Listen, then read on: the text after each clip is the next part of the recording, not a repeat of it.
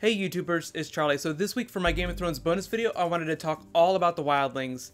At this point in Season 4, we haven't seen a whole lot from them, and the Thenns are the only real new tribe or, group of Wildlings that we've met. So what I'm going to do is a breakdown of their history, as well as some of their more notable tribes.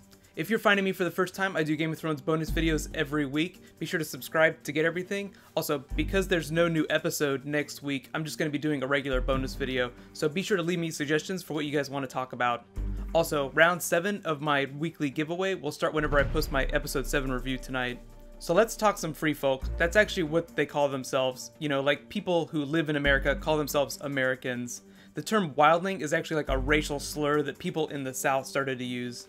So wildling is actually a derogatory term, which is why I wouldn't recommend using it in Ygritte's presence. She actually spent most of Season 3 trying to dispel Jon Snow's preconceived notions about their culture. But the funny thing is that the people north of the Wall also have a derogatory term for people south of the Wall. They call them kneelers, as in they kneel to a king like Aegon the Conqueror. So just because people in the South are super racist against people in the North doesn't mean that the people in the North can't also be super racist against people in the South. There's just a lot of racism going around in A Song of Ice and Fire in general. I like to think Jon Snow was a pretty open-minded guy, but the other highborn people in the Night's Watch, like Janos Slynt, are pretty extra super racist. The interesting thing about the free folk is that, yes, they do share some common beliefs, but they're really a society made up of a bunch of pockets of smaller groups. They're like a patchwork society of people, all with their own communities. Because life is so hard beyond the Wall, those communities also tend to be pretty insular. Which is why it was such a huge deal whenever Mance Rayder united them. And not just them, he also got the Giants to come out and play. He's pretty charismatic, but I think he probably just showed them all a picture of a White Walker and everyone collectively crapped their pants and started running for the Wall. But where did the Free Folk Society originate from? The oldest living inhabitants that we know about in Westeros, at least on the continent, are the Children of the Forest, but they're a whole different race of beings. The oldest living human inhabitants that we know about are the First Men, and that goes back about 12,000 years. It's totally possible there were other humans in Westeros before that, but record keeping didn't really become a thing until the Andals came and formed the Seven Kingdoms, which was thousands of years after that. The Thenns we met in episode 1, those cannibals, claim to be the last of the First Men. Technically everyone in the Seven Kingdoms, south of the Wall, is a descendant of the Andals, not the First Men, but there's a lot of interbreeding, so we can talk about that in a second. And as a quick side note, the Thenns are not actually part of the Free Folk. They're actually a whole nation to their own, with laws and a king. The Free Folk are more like a free-range group of people like Craster, just living without real government or a single leader. The Thenns are like a fully formed nation-state, a pretty big one when you look at the map right here. So the Free Folk kind of evolved from the First Men that had just always lived in the North, as well as people who migrated north whenever the Andals invaded just because they didn't want to bow to a king. Then you always have a few people who are just trying to escape the law or bailing on the Night's Watch. So whenever we first met Mance Rayder's army in Season 3, we were seeing a bunch of different groups of people, including the core Free Folk, like the free-range communities. Then there were the Giants, which are clearly their own separate race, and the Thenns, which are a completely different nation of people. The show is kind of combining a lot of things just to make it easier to digest, but generally all you need to know is that Free Folk are different from Thenns, are different from Giants. The show made the Thenns cannibals too, and that's a small change from the books. The real cannibals inside the books were another community called the Skagos. They just decided not to feature them on the show. So right now, Mance Rayder is called King Beyond the Wall because he united all those different groups and races of people. He tries to downplay the term king, mostly because not bowing to a king is one of their core beliefs. But he's not the first person to do that. There have actually been 6 people since the wall was built that have united the people north of the wall. What happened is a single person, or in one case, 2 brothers, united everyone in the north to try and get past the wall, mostly to invade the south. Which is kind of funny because they're kind of ignoring one of the core reasons why the wall was built. Not to keep the free folk out, but to bar off the lands of Always Winter from the south.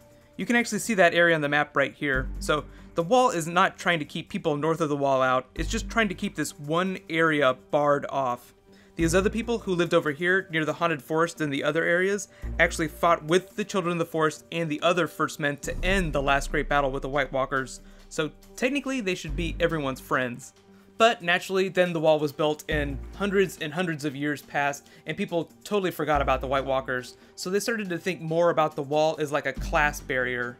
And then that's when the term wildling became a racial slur and relations devolved to the point at which we're seeing on the show right now. Everyone has forgotten about the true threat, everyone except for Mance Rayder, who totally understands what's going on with the White Walkers, and a few other people on the show. So let's talk geography real quick. There's a couple main areas up north of the Wall. The most densely populated areas are naturally in Fen and the Haunted Forest. The further north you go, the colder it gets, and even the free folk have their limits. Crasters, for example, is the closest village to the Wall, if you can call it a village. As of the events of episode 6 though, that no longer exists.